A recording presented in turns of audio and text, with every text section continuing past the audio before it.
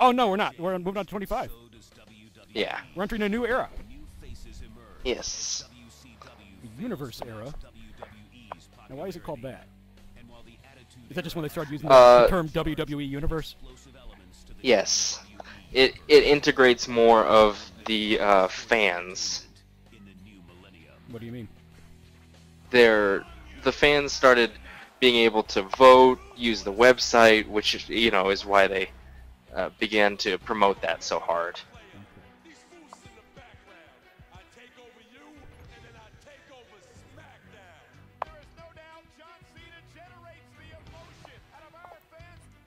While there was an influx of new superstars, there was plenty of attitude still remaining. The largest athlete! I am the biggest, baddest superstar to ever hit this company. I have never seen one individual dominate like this. As a result, superstars old and new focused on one common vision: domination. And familiar faces re-emerged with ruthless intentions. The ultimate opportunist has done it again. I'm the rated R superstar, and you better get used to it. Edge. I do appreciate that. What's that? Edge's spinner belt modification. Well, the belt is an ever-evolving thing. Well, the heavyweight championship, I think, has remained like that since its inception. Just a gold plaque. On the big leather WrestleMania belt. 25 brought us to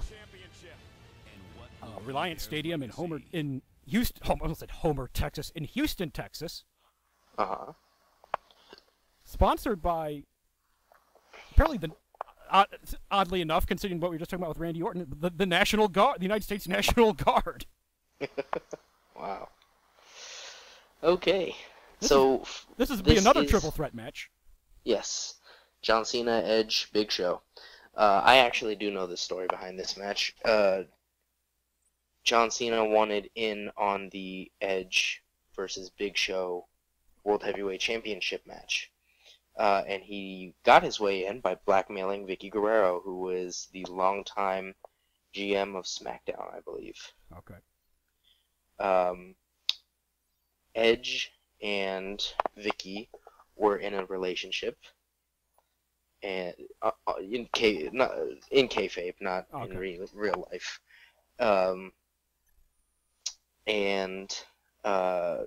As it turns out, she was two-timing Edge with the Big Show. How more than one man? How would can that even stand? work physically? I don't know. It's frightening to think of. How do you think that works emotionally? Like, how does any one man, let alone billions apparently, stand Vicky Guerrero? I understand that the character she portrays in kayfabe is not who she is. I was thinking more in terms of like how could the Big Show engage in relations without anyone being killed? I know. No, Vicky gets injured all the time. Like, when was the last time you heard Vicky Guerrero's voice? I know it's not the most mellifluous of It sounds. is shrill. It is god awful, and I know. I know she plays it up, and the thing is, she loves playing it up to be a heel. Like, this is the thing. Which is why I don't feel that guilty booing her, because apparently she loves the negative attention. Okay. So yeah, John Cena blackmails his way into the WrestleMania 25 triple threat for the World Heavyweight Championship match. Oh. A distinction I don't understand, mostly because they have never in their life distinguished weight classes in wrestling. Well, wasn't there a cruiserweight title at one point? There was a cruiserweight title. Well, like, that's the thing, right? So they discontinued the cruiserweight title, so why do they still have the heavyweight title, if anyone can win it? Like, Edge is here, and he is not in the same weight class as Big Show. If this were UFC, it'd be like, hell no. This man weighs 500 some odd pounds. This isn't fair.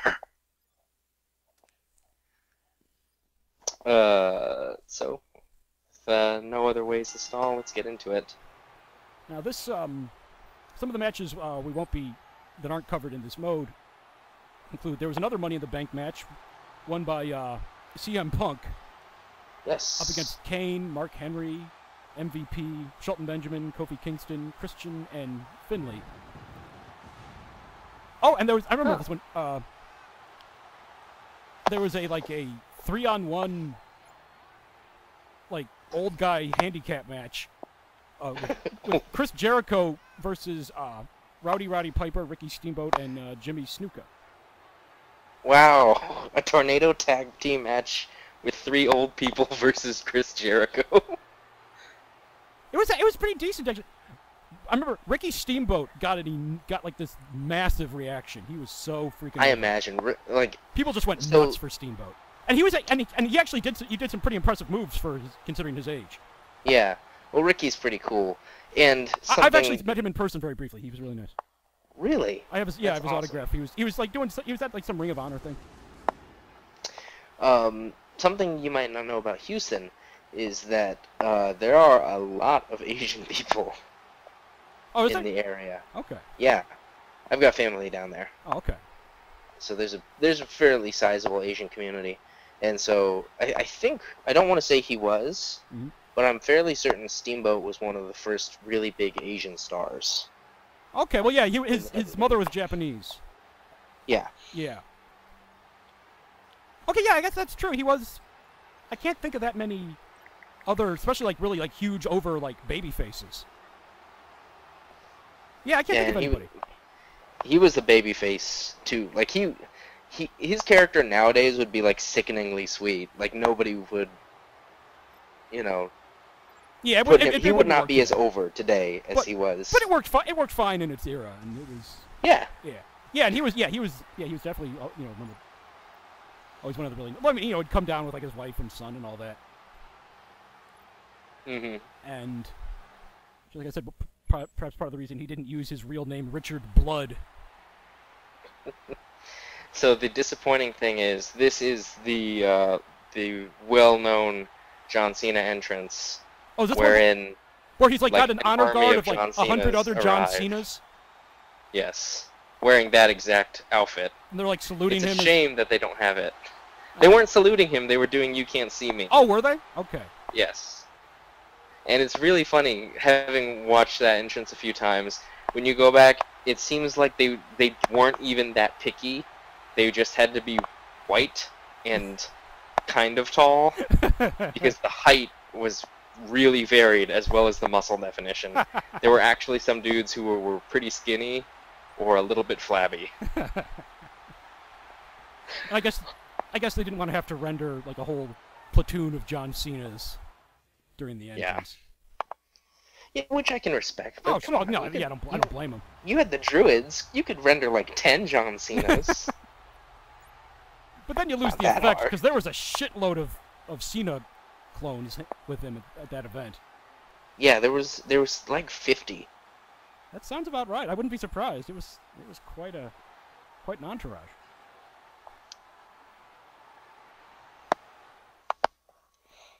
All right. Yeah. So now you're playing as Cena, right?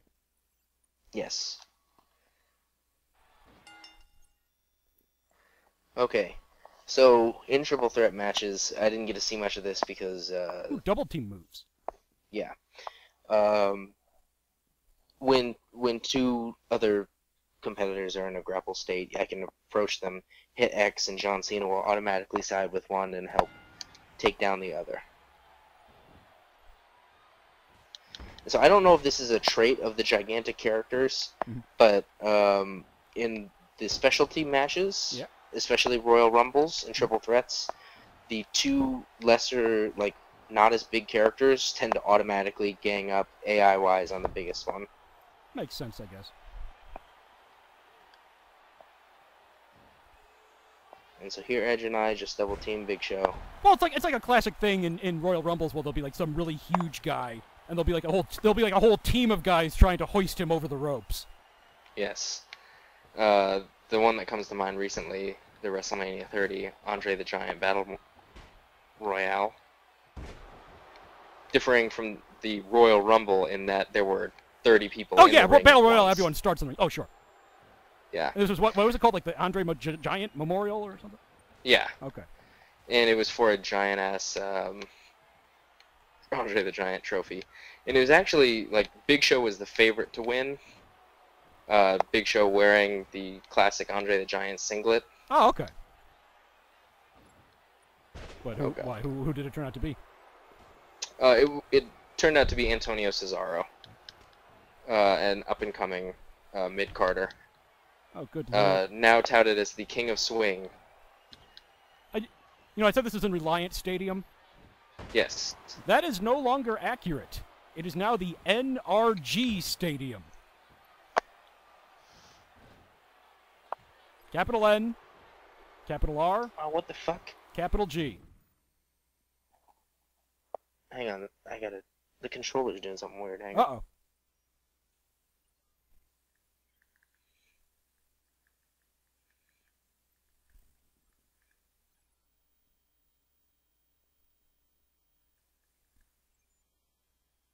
Come on. Turn on. There we go. Ignore it. Ignore it. Nobody saw that. Yeah. Okay. All right. So, what does NRG stand for? It's NRG. It's NRG Energy Company. Oh, God. It's, I don't know, it's Texas, so I don't know, maybe they're oil or something. I don't know.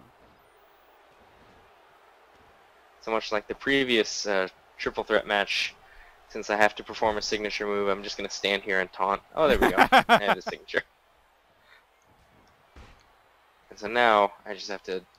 Oh, come on. There we go. Although apparently the prior name, Reliant Stadium, that was also the name of a power company. Huh. But Interesting. it's a much less stupid name. So, I don't know. If I had a company, I would totally base it on a pun. I don't know. It's never a good sign when like big companies try to get clever that way. Yeah, that's true. It never works out. I mean, you have to hit a good balance between clever and just, you know, stating what you do. T-Mobile. Oh, what do they do? Mobile phone company. That's well enough. Do you know what the technical name for the camel clutch is? No. Okay. I couldn't tell you. I'm trying to picture somebody actually doing a roll-up pin on the Big Show, and that's... It's not an easy thing. He's a big dude.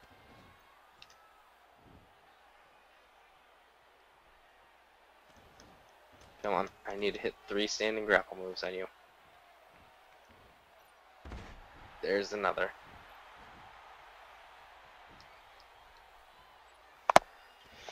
Oh, this is interesting. The camel clutch was originally invented by a wrestler in Mexico, where it was called the horse mounting choke. Huh. Alright, I'm at the risk of repeating myself. Have you seen The Fugitive? I've seen like the first half of it many, many a year ago.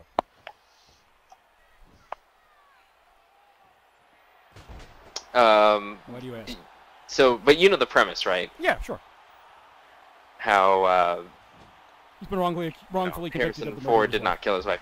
It's based loosely on the real-life story of an actual doctor. Really? I Yes. did not know that. Accused of killing his wife. And wrongfully convicted, actually. Was it actually done by a one-armed man? No. Disappointing. How did we get onto this subject exactly? Well, the reason why is, after he was, acquitted, he couldn't go back to practicing as a doctor because he was not fully acquitted. Like, he was He had like some lesser conviction that barred him from practicing medicine. Yeah, I think it might have been like Was he absent without leave as well? obstruction of justice. Probably. Everybody was. Okay, but anyway, he had some. He still had some other thing on his record that he couldn't. Yeah. Okay. So he actually got into professional wrestling. Are you serious? This doctor. Yeah, and Mick Foley's signature move, the Mandible Man Claw, was originated by that guy. I've never heard of this. Yeah. He used, allegedly used his medical knowledge to discover a hold where holding somebody by the jaw actually physically hurts them and causes them to tap out. Okay, yeah, I looked it up. Yeah, Sam Shepard. Yep, Sam Shepard. Osteopathic physician turned professional wrestler. Convicted. Oh wow, his wife was pregnant at the time. Yeah.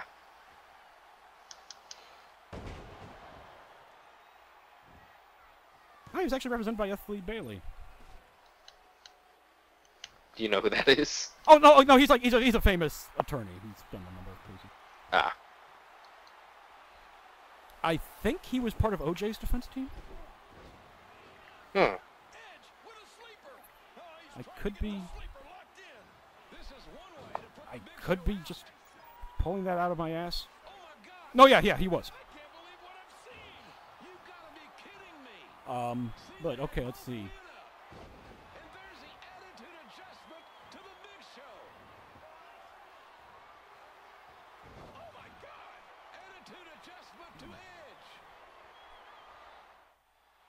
They did not call it the attitude adjustment. 1, 2, 3.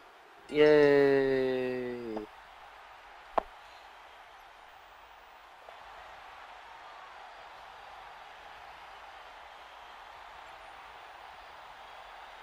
Why do you... Okay, so John Cena is rendered wearing a belt on his jean shorts, but he's also sagging them. He's a complicated man, that John Cena. I know he's supposed to be like thugonomics, but really? That's how far you're willing to take the gimmick? You're not even thugonomics anymore. God. Okay. So this ends the WrestleMania 25 Triple Threat match, wherein John and I talk about wrestling holds and murder.